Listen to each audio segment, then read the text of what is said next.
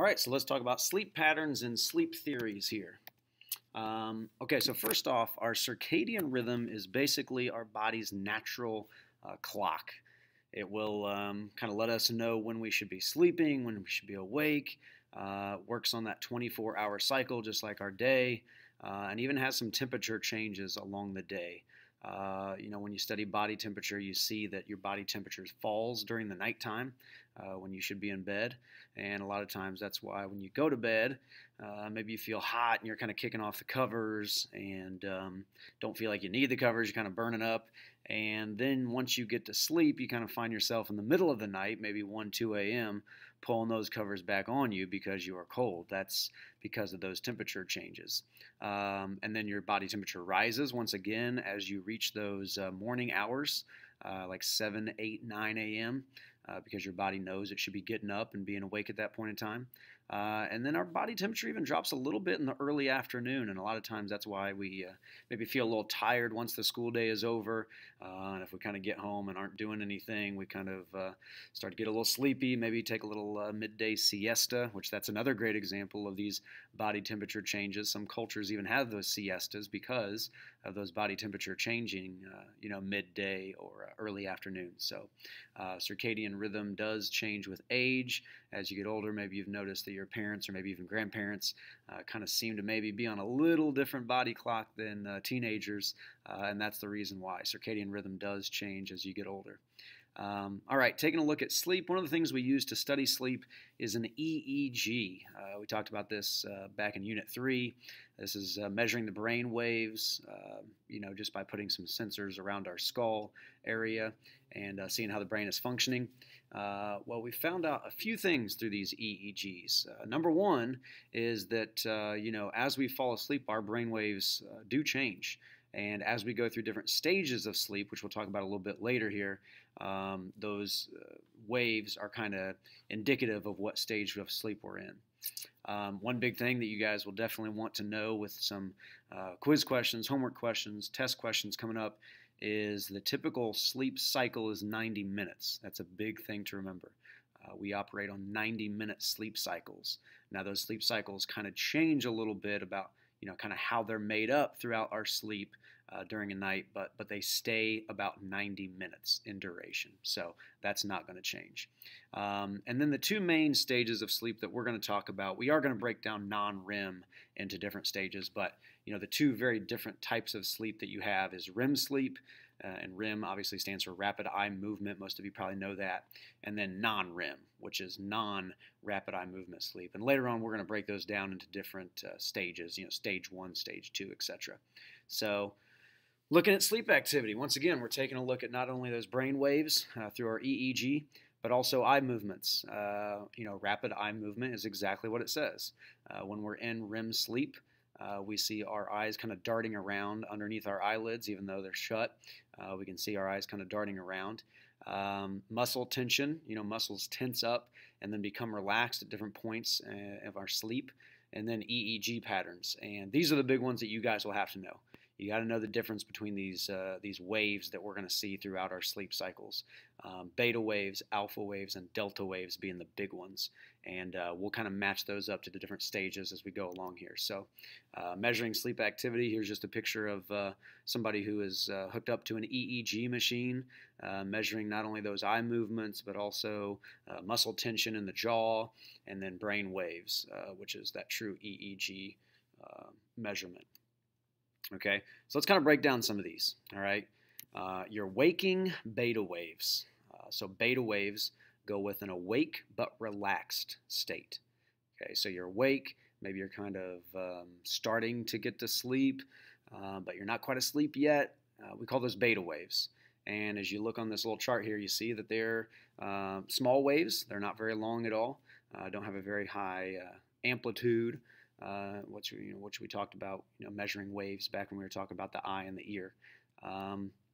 Then your alpha waves, which are a little more sporadic, and you kind of see the change between waking beta and waking alpha.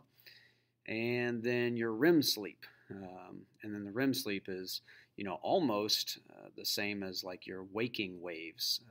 it looks like the brain is almost in an awake state. So that kind of shows you how active your brain is in that REM stage. Notice once again in the second one there, the teal colored ones, the waking alpha waves. Once again, those are the waves that are kind of just as you're falling asleep. So you kind of see the waves become a little bit deeper, a little bit higher amplitude, a little bit more, I guess you would say sporadic, but those are right before you would fall asleep. Okay, and then let's say we fall asleep. Okay, and when you're looking at these brain waves, you can actually point to the exact time when somebody falls asleep. You can see it with their brain waves. And when this non-REM stage 1 sleep happens, you start to see these waves in non-REM 1, non-REM 2, and non-REM 3.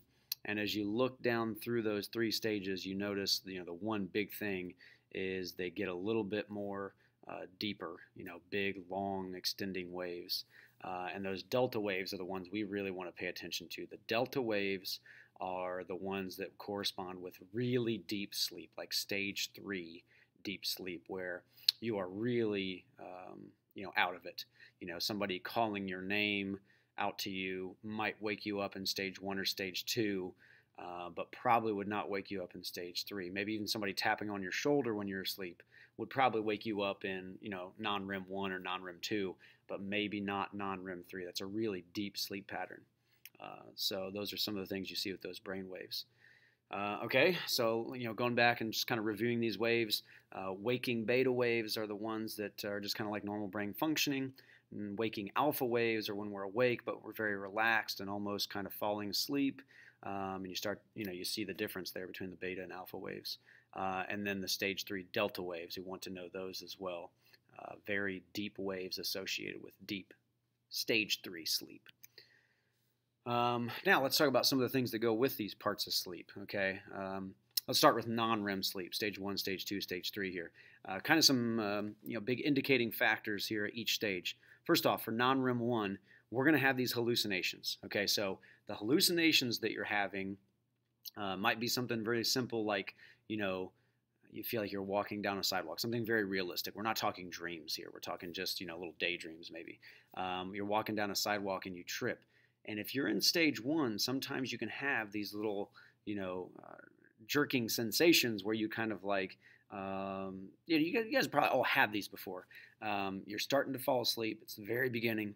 Some of you may kind of jerk and have some, body movements as you're falling asleep. And maybe your parents have seen this, and maybe some of your friends have seen this. But, we've even kind of woken up before because of some of these hypnagogic sensations, these sensations that we have where maybe we're walking down a street and we feel like we trip and we actually react to the trip and wake ourselves up. Happens in class sometimes, I've seen this with students. You guys have seen it with your classmates. Somebody gets a little tired and they start dozing off. Sometimes they jerk up like all at once and their head almost like maybe hits the table or something like that. That's a hypnagogic sensation. That's exactly what we're talking about. Non-REM 2, we see these sleep spindles. That's kind of the big indicator of non-REM 2, these little bursts of activity. And at first we thought maybe these were dreams happening. But we don't have anything to back that up, and we don't really even think that's true anymore. They're just these bursts of activity that happen during non-REM 2 sleep. So sleep spindles go with stage 2 sleep. And then finally, the delta waves, the really long waves of deep sleep, that is associated with the third stage of non-REM, which is a really deep sleep. And with their non-REM 3 deep sleep, that's also when some people sleep talk or sleep walk. So if you've ever had this before, if you've ever had sleep talking episodes or sleep walking episodes, that is when you're in non-REM 3. Once you get to non-REM 3, we're kind of talking about our first 90 minutes of sleep here. We go down from having that waking alpha waves and we fall asleep. We're in non-REM 1. We stay there for maybe 30 minutes or so. Then we go down to non-REM 2, non-REM 3, and then we go to REM. Now, REM is your rapid eye movement sleep, and your EEG patterns look almost like you're awake. There's so much brain activity going on that it almost looks like you're awake from a brainwave perspective. And we call REM sleep paradoxical sleep because the paradox is that our brain is really, really active. Like I said, we're measuring the brain waves. They look almost like we're awake and thinking about things, but our body is paralyzed. And the way that our body is paralyzed is, everything in the brainstem kind of shuts down any outgoing messages to the rest of our body. And we literally are paralyzed. If you guys have ever had sleep paralysis before, really scary, you kind of are awake and conscious, and you realize that you are sleeping, but you can't move your body. It's kind of a very eerie feeling.